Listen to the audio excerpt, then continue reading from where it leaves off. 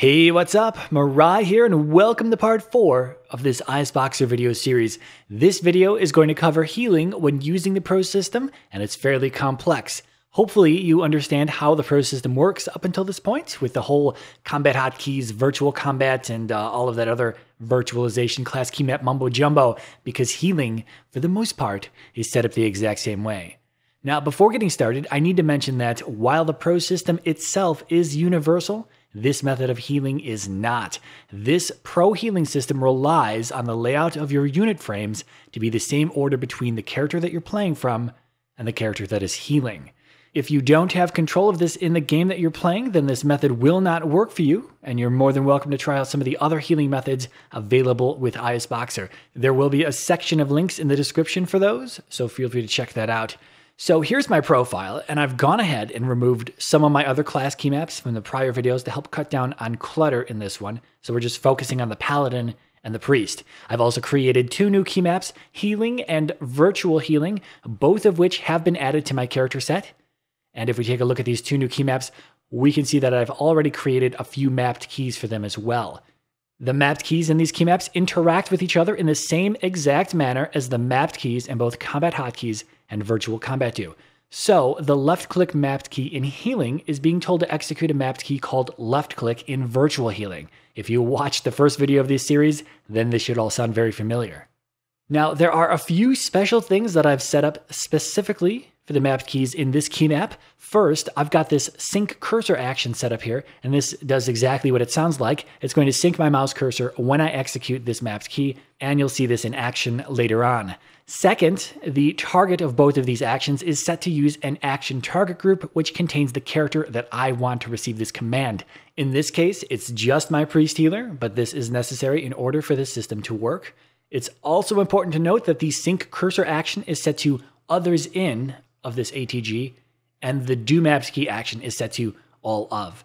And the reason for this is that if we're playing from the healer, then we don't need to sync their cursor. Plain and simple. And finally, each of these mapped keys is set to execute when pressed or released. Some games don't require this, but some do. So I'm going to demonstrate it with it set up this way. Now, you've probably noticed that all of the names of these mapped keys are tied to buttons on the mouse, and that's because Pro Healing is generally synonymous with click healing. So we're not going to be setting up any hotkeys in this key map, and if you're wondering how we're actually going to be using these, well, we are going to be tying them to a click bar. But let me not get too far ahead of myself just yet. So if you remember how the Pro System is laid out for DPS rotations, it's combat hotkeys, virtual combat, and then character level assignments and virtualization. Right, so I'm going to move over to my priest and set her up for healing.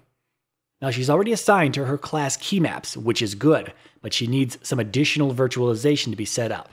So I'll add another entry to this. I'll pick virtual healing this time, and then I'm going to choose the same class key map that she's already assigned to above. Now, after character level assignments comes the class key map. And if we look at the class key map, it's obviously missing the mapped keys for healing. The easy way to fix this is to just copy the mapped keys out of virtual healing and then paste them into the class key map. I'm copying the mapped keys from virtual healing for the same reason I used virtual combat in the first video to create my class key maps. And that's because there are no actions assigned to any of these mapped keys, which makes it easy to just start adding in my own stuff after they're copied over. So now that they've been pasted in, I would like to add a separator here. This is certainly not necessary, but I like to do it because it makes it a bit easier to see where the DPS section ends and where the healing section begins. All right, so before moving forward, let's take a quick look at the overview of this setup so far. You can see that the healing setup is laid out exactly the same way that the base Pro System is. It's broken down into those same 4 sections, and they even overlap near the end. But the healing setup is going to have the added click bar so that we can actually use the healing abilities because we're not setting up any hotkeys. So before setting up any class abilities, let me first show how the click bar is set up. I've already created the click bar based on the size I needed it to be in-game for this demonstration, and I've positioned it accordingly. I've also assigned 3 different actions to this click bar, 1 for left click, 1 for right click, and 1 for shift left click, just to show that modifiers do work with this. These actions are then assigned to the mapped keys with the same name in the healing key map, which then kicks off the chain of events. So what this means is that when I left click on this click bar, it's going to execute the left click mapped key in the healing key map, which in turn executes the left click mapped key in virtual healing. But as we've learned up to this point, virtual healing is being virtualized at the character level to be my class key map. And that left click mapped key in my class key map gets executed instead. Got it? Great. So now I can show what I've got set up for the class key map, which will allow me to heal. I'm going to be showing 3 different ways to go about healing. They're all very similar, as well as very unexciting to watch, but each method is broken up into each of these 3 mapped keys. So the first method is shown here in the left click mapped key, and it's a basic 2-step process, which requires that the healer's abilities be bound to an in-game key binding of some sort. You can see that in step 1, I'm sending mouse 1, which means I'm sending the left mouse button. This is going to target the unit frame, which is underneath my healer's mouse cursor. And in step 2, I'm sending the 2 key via a do mapped key action, but this can also be done using a basic keystroke action. So when I press my left mouse button, she's going to acquire the target. And when I release the mouse button, she's going to receive the 2 key, which will fire off the healing spell on her action bar. So let's see how this looks in action. First, I press the mouse button and she picks up the target, and you notice the cursor sync in her window. And releasing the mouse button sends 2, which uses the healing spell on her action bar, which heals the target. And that's all there is to that. So the second method, which is in the right click mapped key, has 2 steps just like the prior, but the first step is empty.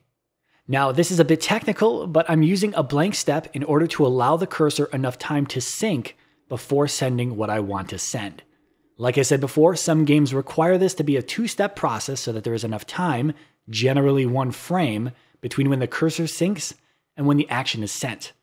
I realize that there probably aren't a lot of people who care why it's set up like this, but for those that do, there's your explanation why. Now this method relies on the capability to use the Mouseover conditional in a macro. This means that the game you're playing has to first have the ability to create macros, and second, have access to a Mouseover command or conditional within them. Games like World of Warcraft, Rift, or even Final Fantasy XIV are some games that have this Mouseover conditional available to use in their macro system. So all I'm doing in this mapped key is sending the 3 key, which is bound to an in-game macro on my healer's action bar. It's a healing macro which uses the Mouseover conditional, and as you can see, it's very basic.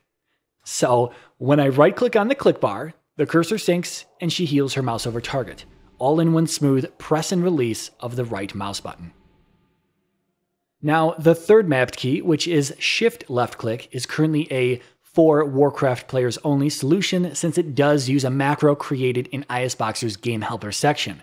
Beyond that, there's nothing out of the ordinary about this specific mapped key when compared to the last example, but like I said before, I did want to show that modifiers and mouse clicks can be used together. And it works just like the others.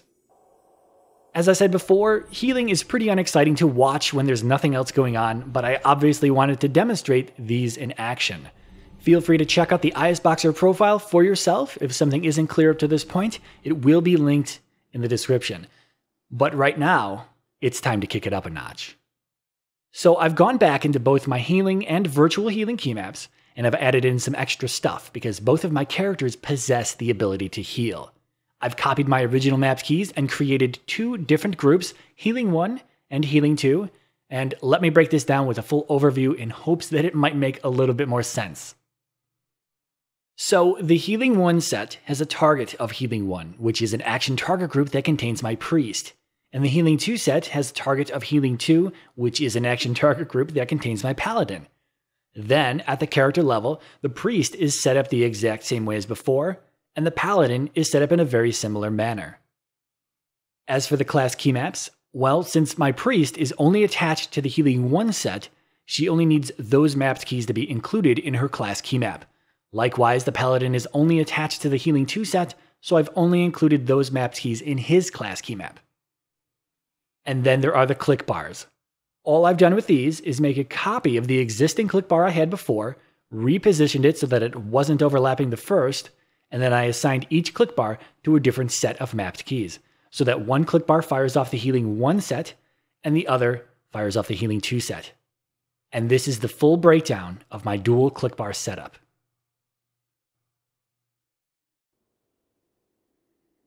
So here it is in action, and it's the exact same concept as before, except now there are two unique click bars tied to two different characters.